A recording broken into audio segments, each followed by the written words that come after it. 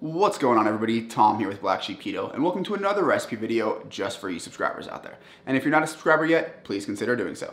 Now today we're going to be making a ketogenic granola bar, and the inspiration for this were those Chewy brand granola bars from Quaker. You know, the things you had as a kid that had like a granola bar with chunks of chocolate in there and held together with some type of a syrup. It was probably like corn syrup or a caramel, something like that. Well, that's exactly what we're gonna be making today, but we are gonna keep it keto. So if that sounds good to you guys, hang on tight and let's get right into the recipe.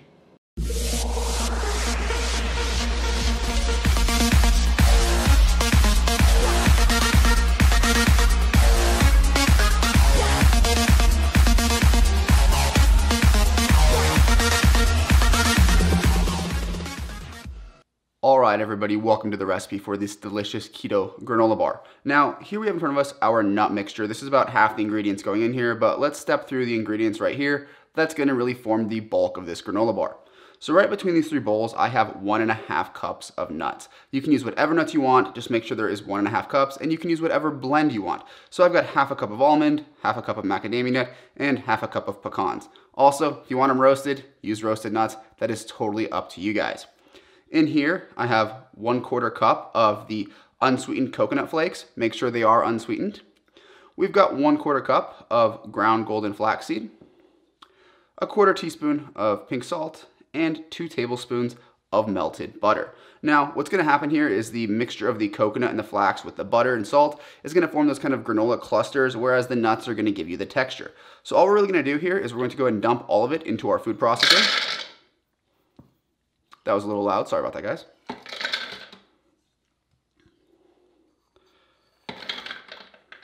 Now we're gonna add in our coconut and our ground flaxseed. The salt. And then I'm actually gonna pulse this before I add the butter in. So real quick, I'm just gonna put this on, give it a pulse, and now we'll pour in our butter.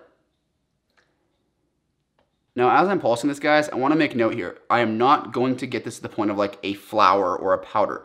You're just kind of cracking the nuts a little bit. Like you're just really trying to break them up into smaller pieces. You want some big chunks, you want some small chunks. It's gonna be not uniform, and that is exactly what we're going for. You just wanna break them up a little bit. So I'll go ahead and take the lid off here and show you guys what I'm talking about. You see how, you know, the big chunks of nuts still exist. There's some chunks of almond, some chunks of macadamia that I can see. But you can also see how the little clusters are forming from the addition of the butter with that flaxseed and coconut. So now we're actually gonna set this aside and work on the binding agent, which is gonna be a form of caramel. So let me get that set up and I'll be right back with you guys. All right, guys, in front of us here, you see the ingredients for our kind of caramel binding agent. So we've got another 2 tablespoons of butter, a half a teaspoon of vanilla extract, and 1/2 cup of this allulose blend. I've been playing with this stuff, guys. It is from the People's Keto Company. I will put a link to them in the description because they're also the ones who make the chocolate chips that we're gonna be using later. But this is an allulose blend with monk fruit and stevia. So it actually measures 1-to-1 like sugar would, but it has the same kind of properties that allulose provides, like the ability to caramelize and make a nice thick caramel sauce like we're about to do. So first of all, we're gonna go ahead and turn our heat on about a medium heat. You don't want to go too hot here, and add the butter straight in. And we're just going to stir this till it starts to melt a little bit. All right, guys, so now we have the butter melted. I'm going to add in our half cup of that allulose mixture. Guys, regular allulose will work just fine, but I do really like this monk fruit and stevia blend with the allulose. But again, feel free to use just regular allulose if that's what you got. Now, at first, it is going to look like there's nowhere near enough liquid with this, and that's just kind of a property of allulose. As it heats up, it will melt just like sugar and turn into a nice caramel sauce. So let's let this heat up for just a second. So as you guys can see here, it's starting to turn into a nice sauce, and it will actually get a little thinner this and turn into a nice caramel color as it starts bubbling. Now, I did try to use this with a thermometer to gauge the temperature that this kind of starts to caramelize at, and it's about 350 degrees Fahrenheit.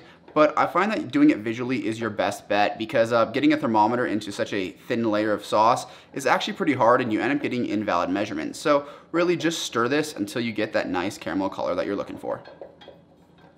All right, guys, now this is starting to caramelize a little bit, and you can see the bubbles kind of coming up a little bit. So at this point, I'm gonna add in my vanilla extract. It is gonna sizzle just a little bit, and that's actually gonna cause the caramel to puff up just a little bit. Just keep stirring through this. The reason I didn't add it in the beginning was because I didn't want to evaporate off a ton of that vanilla extract, and I find that this kind of leaves a little bit more vanilla flavor behind. In any case, now that we've done that and it looks like a good caramel color, we're gonna go ahead and turn off the heat. And I'm gonna go ahead and get that granola mixture that I have in another bowl. So hopefully you guys can see this nice caramel mixture that we have right here. And I'm gonna go ahead and dump it right into our granola. And then with the rubber scraper, I'm just gonna go ahead and fold it in.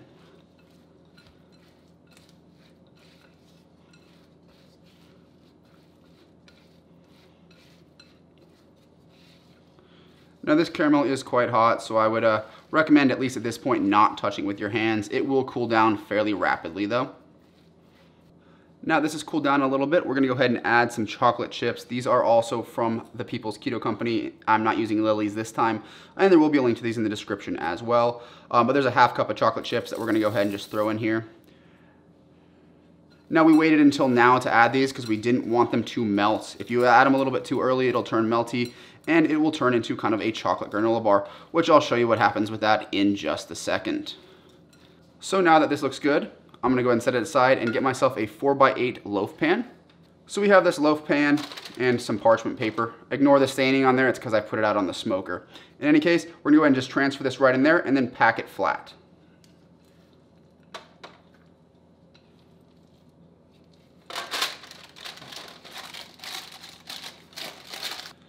Now you will notice that a little bit of the chocolate on top has melted and kind of spread throughout it. That's totally fine. I may have just added them a split second too soon. It's kind of a balancing act there. If you really don't want the chocolate to melt, once you've got it packed in there, you can actually just put the chocolate chips on top and then press them down with your spatula.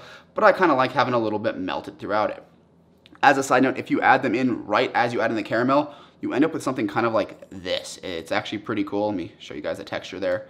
But that's what happens if you add the chocolate chips in at the exact same time as the caramel sauce. So there's another option if that is something that you're interested in.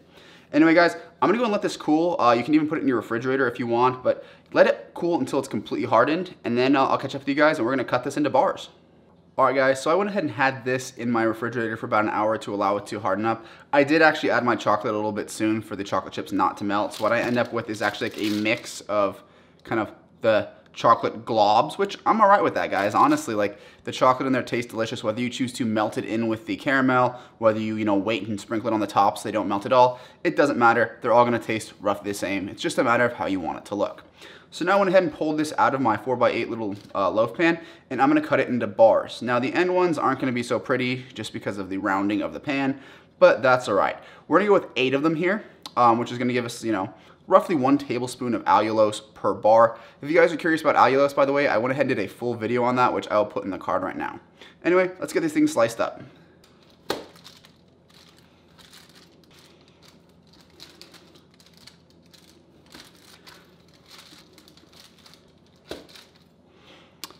There it is, guys. We have our 8 granola bars. Here is kind of what they look like for you guys. And I'm gonna let these come up to room temperature before we taste test them because I want them to kind of have that gooey break to them. This one will bend a little bit, but because it's been in the fridge, it's a little bit firmer than it would be at room temperature. So I'm gonna let these warm up to room temp and then I'll catch up with you guys for the taste test. But first, why don't you take a look at our finished product. All right, everybody, now that you've seen the recipe and the finished product, it is time for the taste test. Now, after I cut these, I realized that I actually had only melted the chocolate on the top layer, and that was probably just for me trying to smooth it out. But inside, it's actually really well marbled, which is pretty awesome. And I also hope that I'm able to use my green screen effect because I was filming earlier today in a green shirt and totally didn't think about that when it came to using the green screen. So we'll see how this turns out. In any case, guys, it is time for the taste test. So I have one of our granola bars right here, and I'm gonna give it a bite. Those are freaking delicious, guys. You bite into it and you get a nice texture from that kind of caramel sauce we made that holds it together. It really makes you think you're biting into a real granola bar. Then you get the crunch from the nuts and then that kind of soft bite from the chocolate. It's absolutely phenomenal. And the best way I can describe it is a cross between those Kudos bars and a Chewy bar. And if you're in America, those are 2 popular brands. You probably know what I'm talking about. But these are hands down probably the best keto granola bars I've ever had, and they're the only ones who really achieve that texture of a granola bar. So I'm really happy with this recipe. Now when it comes to storing these things, I tend to just put them in individual bags, lock them up in the pantry, and they're good to go. I've also stored them in the fridge for a little while to make them last a bit longer and then pull them out as I needed them. But I like to eat them when they're kind of room temperature, that way they're a little bit gooey and not quite as hard. But that, guys, I'm gonna go and close the video. If you like this video, leave it a like. If you have any questions or comments for me, leave them down in the comment section. And of course, guys, if you are curious about allulose or the blends of allulose or chocolate chips that I have used in this video, there will be a link down there to an informational video on allulose that I made not too long ago, which will give you guys some more information and make you feel comfortable with the ingredient if you've never used it before, as well as a link down there to a place where you can buy this bundle of the sweetener that I use in this video, as well as the chocolate chips that I used. It's from a new company that I've been kind of trying out, so if you guys want to try that and let me know what you think, that'd be awesome too. But with that, guys, I'm gonna go and close the video, and I will see you in the next one.